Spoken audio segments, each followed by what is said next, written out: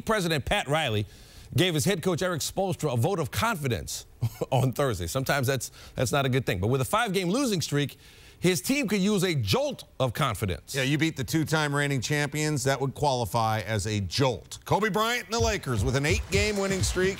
They're in Miami. They got pounded by Miami in their only other meeting this season. Heat been getting pounded, and their coach taking a beating as well. 5 straight losses, the whole crying game thing. Stan mentioned the vote of confidence. This is how Pat Riley put it. Write it off, write it off. It's the media being neurotic. It's their need to make a story, create a story, and make that story come true. And that ain't going to happen. Write it off. We're just in a tough time right now. We'll get through it.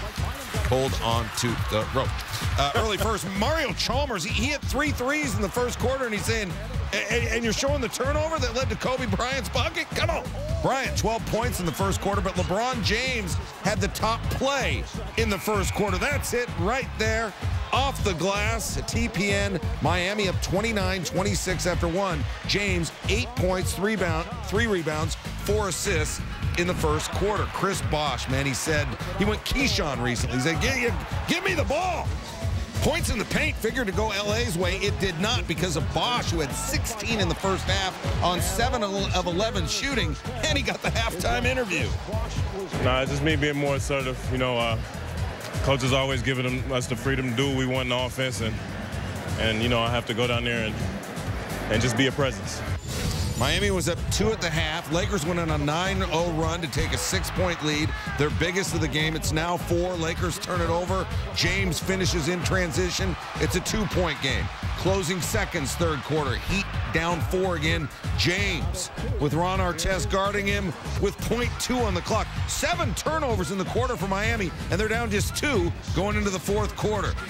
Lakers now up. Lakers now down 2. Now tied. Pau Gasol, 20 points, 5 rebounds. Dwayne Wade, he really struggled with his outside shot, but he got aggressive, went to the hole there. Heat take the lead. Kobe Bryant, having missed his last 7 shots, hits the 3. The Lakers back in front. It was a heavyweight fight like this. What a game to watch. 3 minutes to play. Wade misses. Ball knocked out to James. He passes up the 3. Wade underneath beats Gasol. Heat by 3. Kobe Bryant comes back. Just 8 of 21 overall, but 4 of 8 from 3. Heck, you should get 4 when you hit it from that far out. 88, and Kobe's got that look.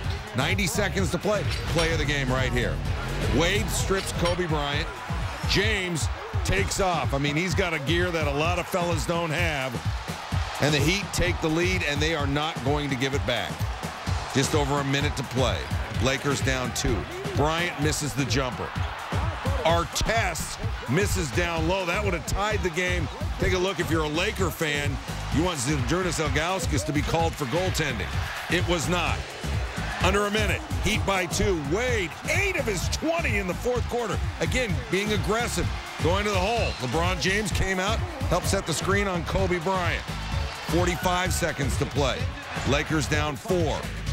Kobe, ball down low. Loses it out of bounds. I mean, Dwayne Wade was like glue on Bryant. If you're a Laker fan, you want a foul called on Wade there. But that ball clearly went off Kobe Bryant's hands. 25 seconds to play. Lakers down 4. Kobe hit one from nearly that distance earlier. It's late. It doesn't go. 94-88 Miami.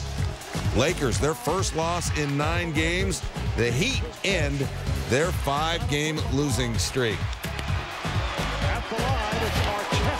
Lakers coach Phil Jackson earlier Thursday, he compared the Heat offense to an Xbox video game. Now, I don't play video games, but if... Come on, tell the truth. I don't, but if Eric Spoelstra did, he'd want Bosh on his team. 24 points, 9 rebounds. Bosh, the big difference in this one. He was very aggressive. He had a terrific mindset this morning in the shoot-around. Really set the tone for everybody. He was dead serious about his approach. And he made sure that everybody else was serious about it, and it really was contagious. It was just a relief, really. You know, this was a very big game. We had everything riding on this game, really, to be honest with you, and everybody wanted to win very badly. You know, it feels good to win a game the way you've been losing games. You know, we knew this game was going to come down to the end, and you know, just like the last couple of games that we've lost here at home, especially, we had to figure out a way and find a way. and we did that. I think it also means that we still can't win games in 5 points or less. You know, we won by 6 tonight. I should have missed one of those free throws late in the game, so we still can't crack that 5 points or less thing in close games. Everybody funny. Now you funny too. Chris Bosh, get him the ball. During the Heat's 5-game losing streak, Bosh got less than 13 shots per game. Thursday, he took 17, scored a team-high 24 points, 59% shooting. We go to Tim Legler. What's this win mean for Miami? The way that they played and the way that they won, I think, is very important because they got some efforts and some contributions tonight that we haven't seen out of this team recently.